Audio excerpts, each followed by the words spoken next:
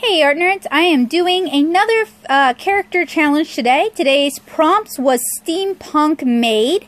So I went ahead and I googled steampunk so I'd have some fresh reference, and I went ahead and googled maid so I'd have some fresh reference. So the first thing I'm doing is I've kind of got an idea in my head, but I want to kind of flesh out a pose that's going to give me more of an opportunity to flesh out my ideas. Now, I'm not really going for anything complicated today because, to be honest, I don't really have any strong ties to steampunk or to maids in general, so it's not a particularly inspiring prompt for me today. So I really just wanted to focus on generating a character. You guys can see that I struggled a little bit with finding the right pose, with placing the legs properly, even though I did do a figure drawing warm-up today, and that still happens from time to time. But you see, I did eventually figure out how I wanted the legs to look.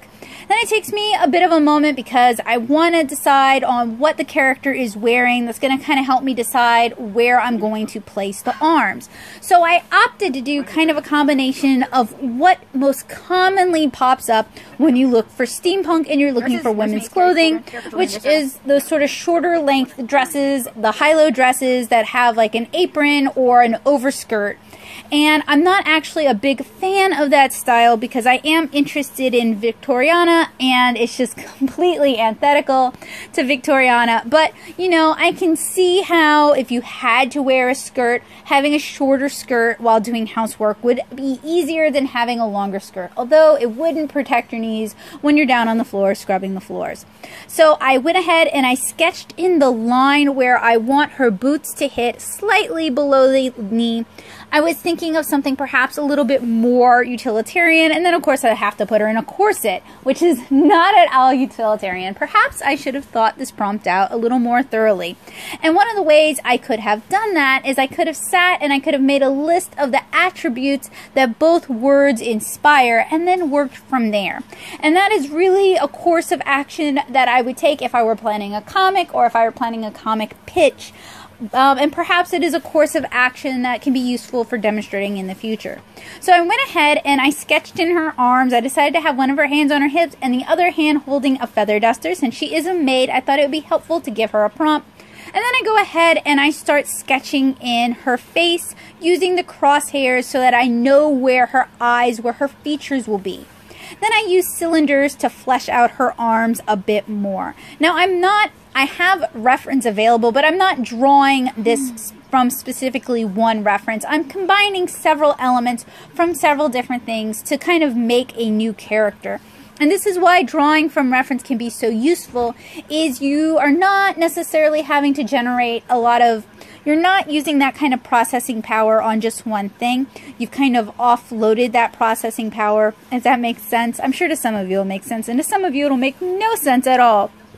I did want to bring in several elements of like the stereotypical ooh la la French maid kind of costume, the Halloweeny kind of costume, with the little white puff sleeves, the black and white aspects, and also the apron. You guys can see I've kind of sketched it in here. But in keeping with what is popular for steampunk options on the internet, I gave her one of those ruched aprons where it's being held up by garters. I've also decided to give her boot covers. It would make some sense since she would probably be getting pretty dirty. Although, to be honest, boots would not be an option of choice probably for a housemaid. It would probably be slippers to help protect the floors. So I'm drawing in the garters that are holding up her apron, and then I'm sketching in the lace. That is one of the elements that I wanted to keep. When you're doing these sort of mishmash character designs and you're not particularly tied to the topic, it helps to think about what makes those characters distinctive, what elements stand out to the viewer. Think in visual shorthand. How can you convey that this is a steampunk maid with as little information as possible, and then go from there?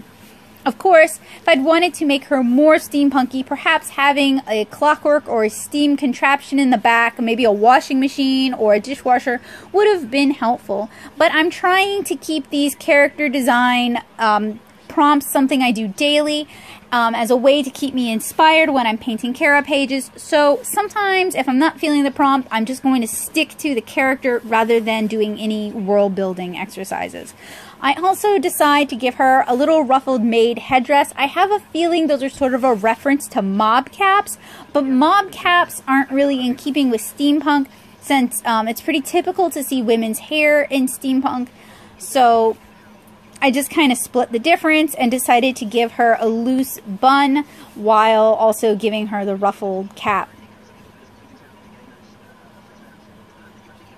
And now I'm just sort of fleshing in, sketching in her hair and her face. I imagine her hair would have fallen down slightly from her bun if she's doing housework.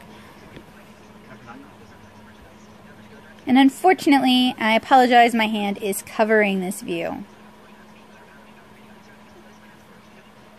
Need to make a finger cam or something like that.